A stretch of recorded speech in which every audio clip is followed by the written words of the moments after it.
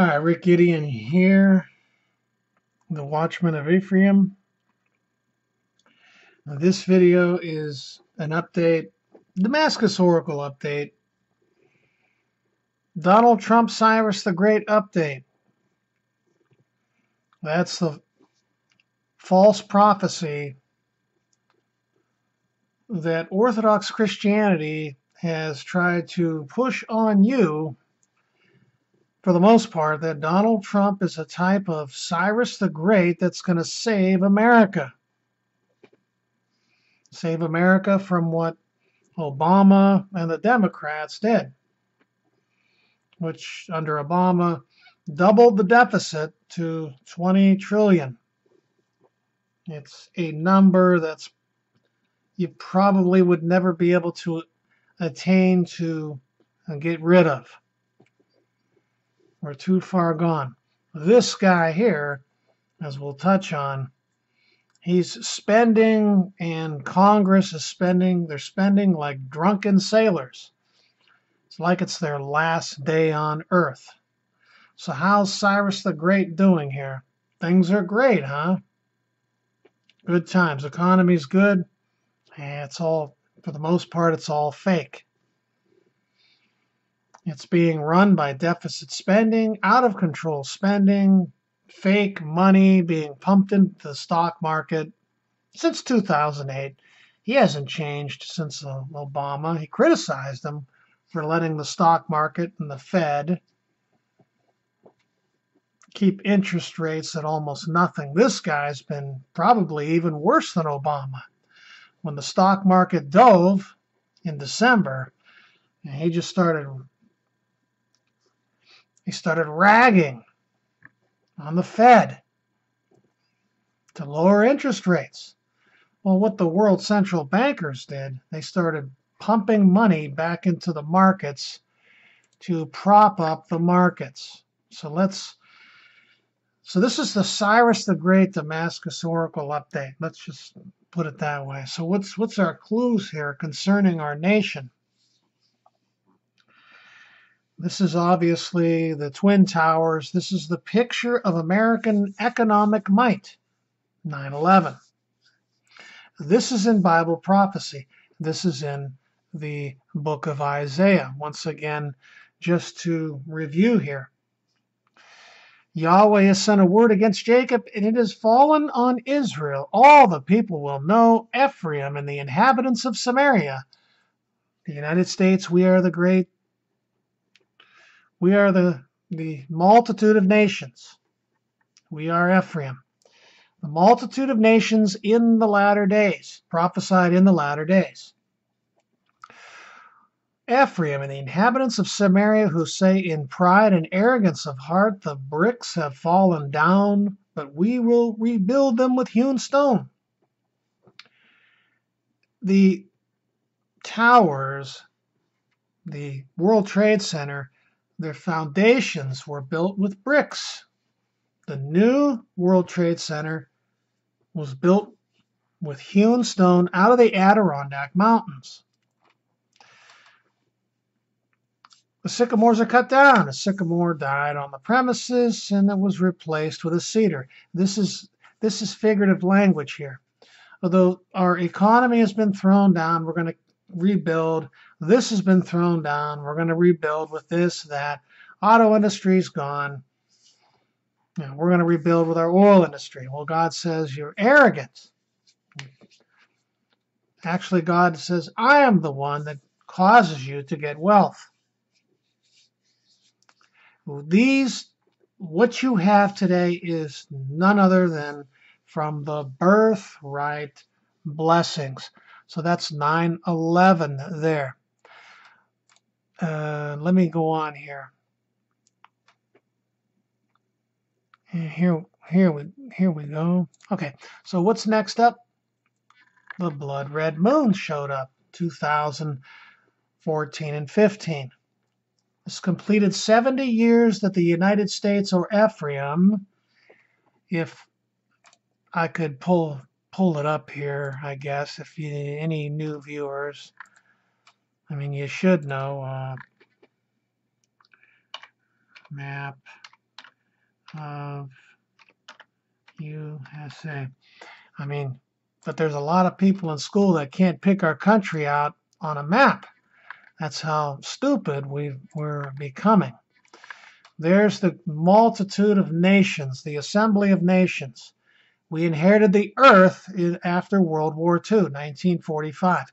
This was a shadow of the Messiah inheriting the earth.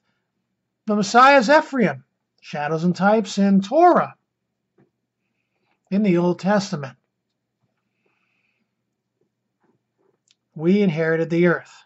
Well, 70 years is up, judgment, so 2014-15,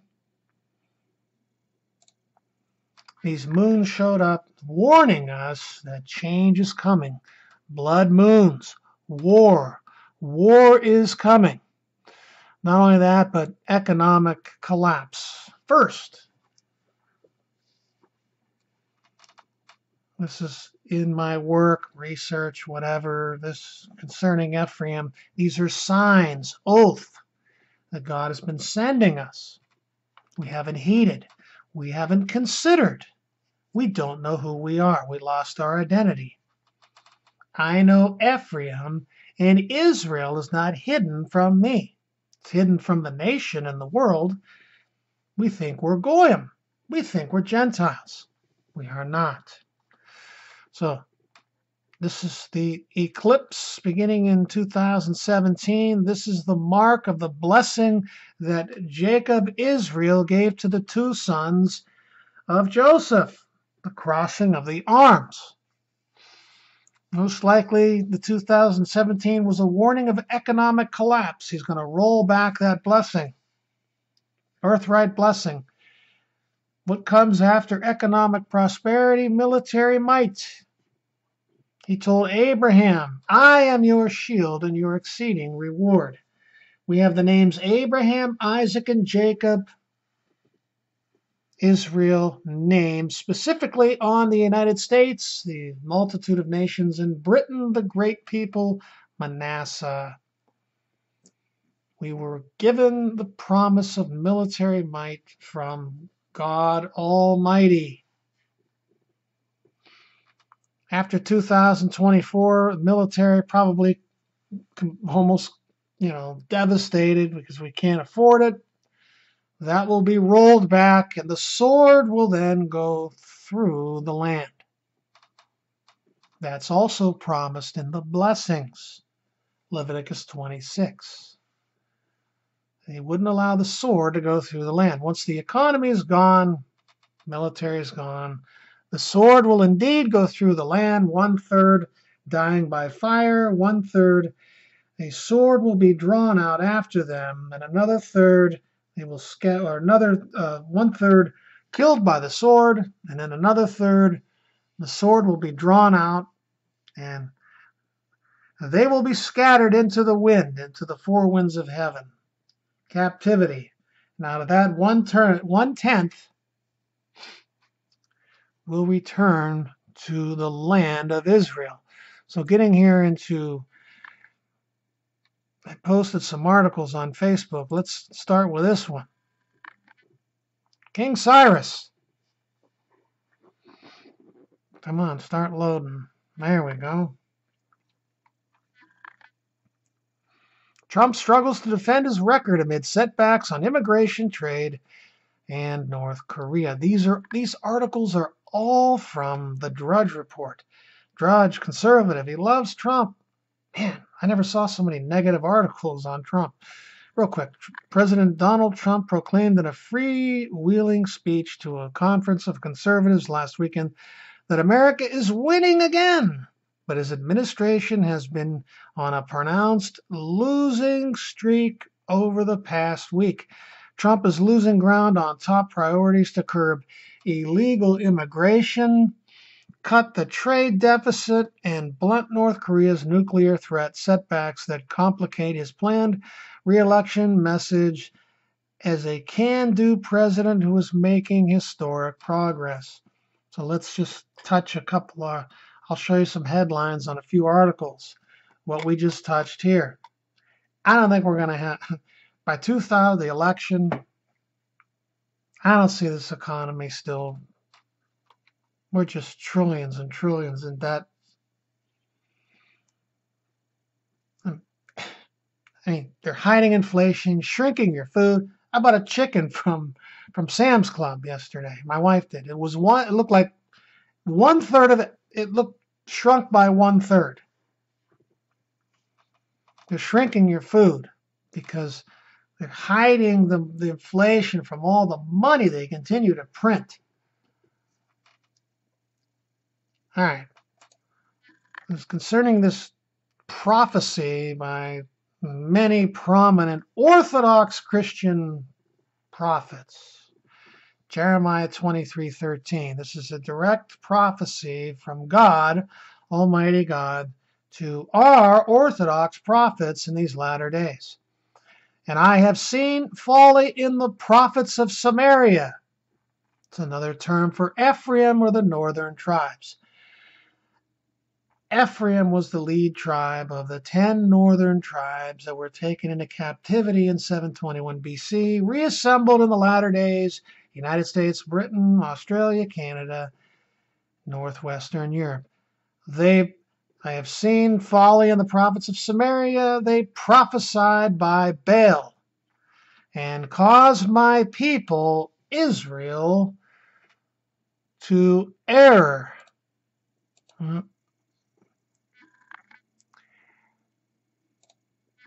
Let me.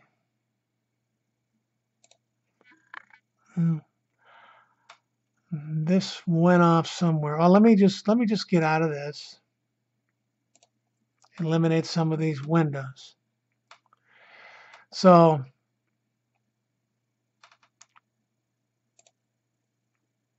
we can get rid of that. We can get rid of that. Too many windows up top here.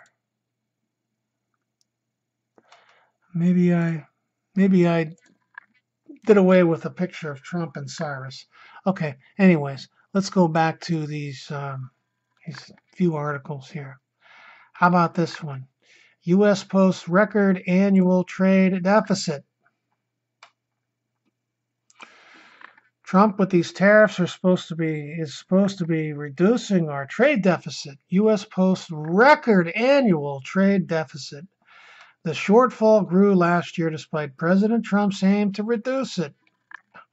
How about that for the King Cyrus prophecy? The U.S. trade deficit in goods hit a record in 2018, defying President Trump's efforts to narrow the gap as imports jumped and some exports, including soybeans and other farm products, got hammered by retaliation against U.S. trade policies.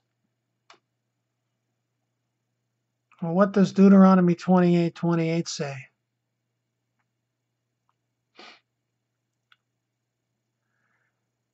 It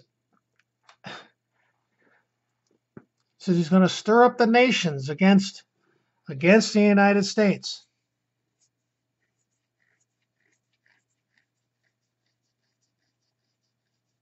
I will make you troublesome to all the kingdoms of the earth. Okay? So it's backfiring. Remember the prophecy I showed you in Isaiah chapter 9. The bricks have fallen down. We're going to rebuild with hewn stone.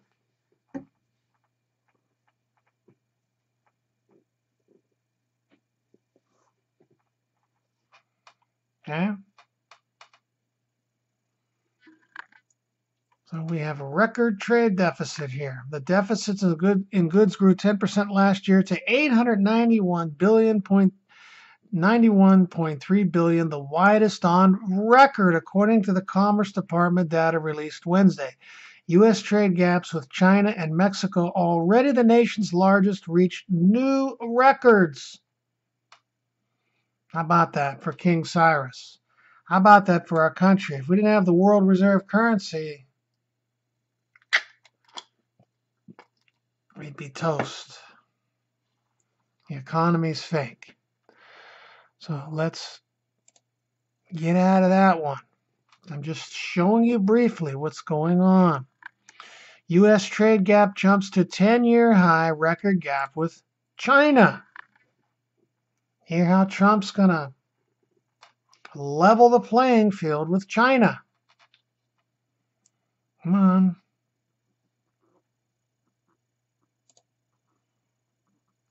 Well, drawing a blank here. Anyways. Don't know what happened to that one. Well, anyways, you see it. Trade gap with China jumps to 10-year high. How about that for King Cyrus? Not doing very good. Oh, you know what? It's showing my internet is out. So I'm just going to go ahead. It may come back. Oh, you know what? It just kicked in here. Kicked back on. So U.S. trade gap jumped to 10-year high. Record gap. Okay. How about this one? U.S. budget deficit widens 77%. Wow. Let's see if this thing comes up. You know, it may not. Okay. U.S. budget deficit widens 77%. The U.S. budget deficit widened to $310 billion in the first 4 months of the fiscal year. What's the nation's biggest employer? The government. Underscoring the revenue hit from Republican tax cuts and an increase in government spending. Cut taxes and we increase government spending. Well, the budget deficit's going up. It's not going down. Cursed you will be when you come in. Cursed you will be when you go out.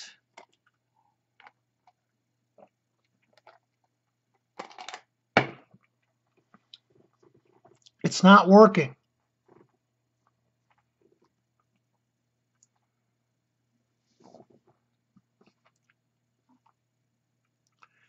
Okay, receipts fell by 2% to 1.1 trillion, while spending rose 9% to 1.4 trillion. The budget received a bump in customs duties, which almost doubled to about 25 billion, reflecting the Trump administration's tariffs on Chinese imports, steel, and other goods. The financial shortfall is set to widen further in the coming years as the Republican tax cut package, which cost about 1.5 trillion, this is on the rich mostly, over a decade, and increased spending for defense and other priorities boost government outlays. Some policymakers and economists are flagging concern about the growing debt burdens, saying it risks America's credit quality among borrowers, while other economists see more room to run. Oh, really? Yeah, I don't. Tax receipts fell for both corporate and individuals, the Treasury data showed. How about that? How about that for King Cyrus? The King Cyrus prophecy. Folly and the prophets of Samaria. They prophesied by Baal. By the way, Orthodox Christianity is none other than the Babylonian mystery religion cloaked in Christianity. Okay, what about illegal immigration? Right? Let's flip it up. Okay. These are all signs of the end of an empire. One of them is deficit spending, Rome. Spending like it's your last day on earth. Three times illegal immigration of 2017 levels at current rate. Another one is being flooded by foreigners.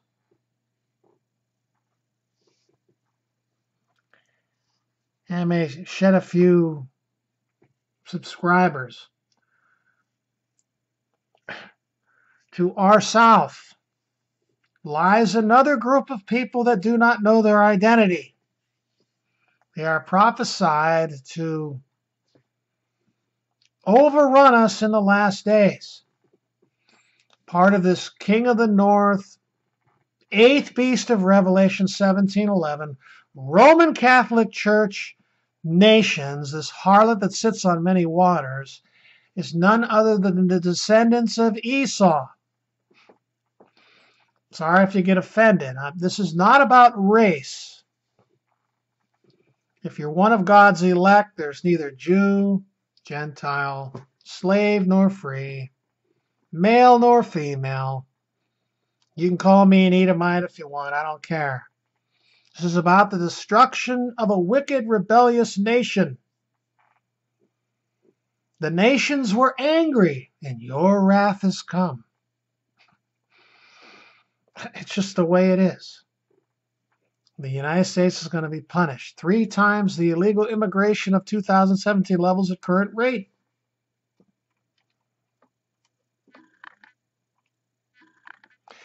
Illegal immigration this year is on pace to more than triple levels of just 2 years ago. New projections reveal. In the month of February, there were more than 76,000 illegal border. Boy, we're going to just slow down here. Illegal border crossings and inadmissible foreign nationals, the most in this month in 12 years. A record for President Trump's administration. Do you get it? It's getting worse, not better.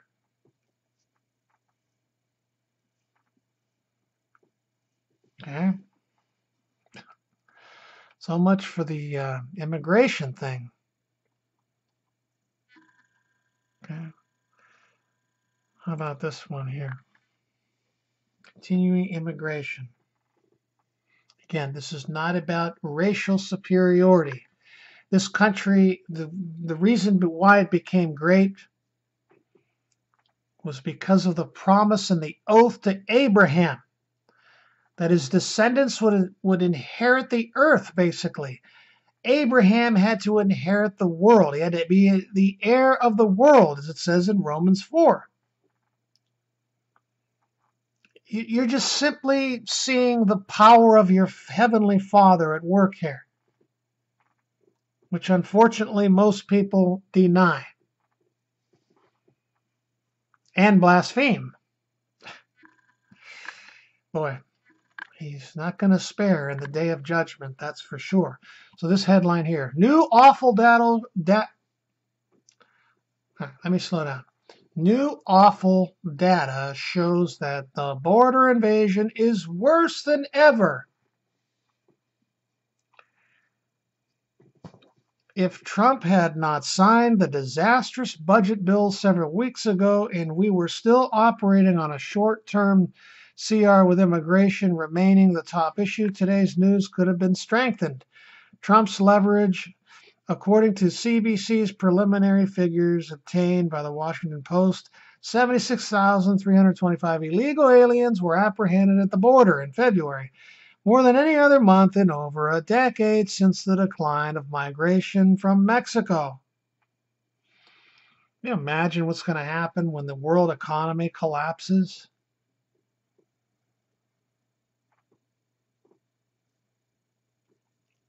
They're going to come over en masse. What does it say in Ezekiel 35:10? These 2 nations and these 2 countries I'm going to take for my possession. Talking about the house of Israel, Ephraim, and Judah. Ishmael, Turkey, Timon, descendants of Esau. We're going to get it. Okay? How about that? That's the prophecy of King Cyrus there, huh? And of course, we have the political news going here. Let me just go down here.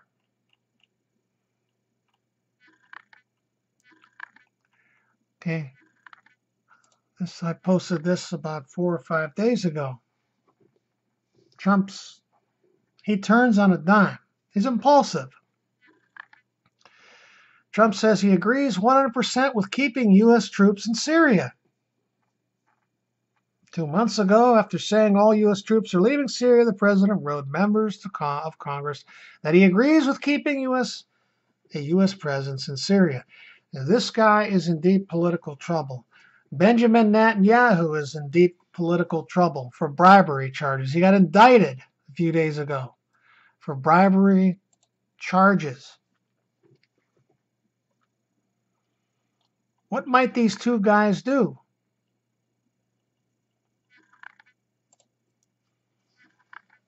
These two brothers, if their political fortunes continue to take a dive, will President Trump risk war to save his presidency? Will he wag the dog?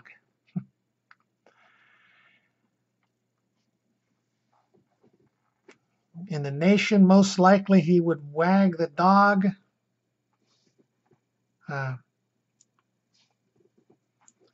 to go to war with, to create a diversion. Iran. More and more people are looking at this. I've been looking at it. We're talking Damascus Oracle here.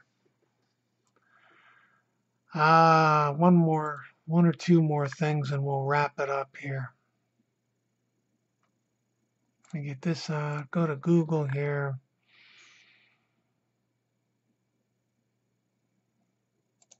That's just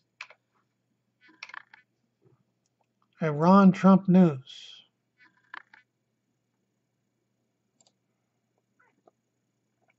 These are the kind of articles you're starting to see. Iran Trump news.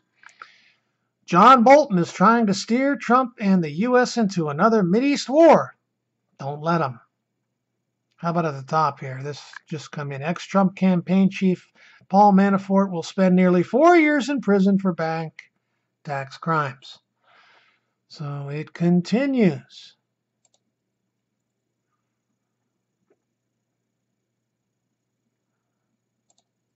Okay. This is EU Trump news. So we're looking at maybe keep an eye out. Just look at these headlines for Europe. Trump EU news. Trump car tariffs would hurt global growth, EU's Malmstrom warns. Whoever says EU won't be blackmailed by Trump. This is our allies, right? NATO. Can Europe be protected from Trump's trade war? So there's this big car tariff. And who's the biggest car producer in Europe? Biggest exporter into the United States? Germany. U.S. and EU are headed for a food fight over trade. Can Europe be protected from Trump's trade war? A Trump trade war with Europe would hurt the transatlantic relationship. Look at these headlines. These are our closest buddies. Trump dealt, we just read that one. U.S. trade deficit drops. EU says it will react swiftly if Trump hits it with car tariffs. You see what's going on here. I will make you troublesome to all the kingdoms of the earth. So far, King Cyrus looks like he's going down the commode. It's not working. What did God say? If you don't keep my commandments and walk in my ways. Deuteronomy 28.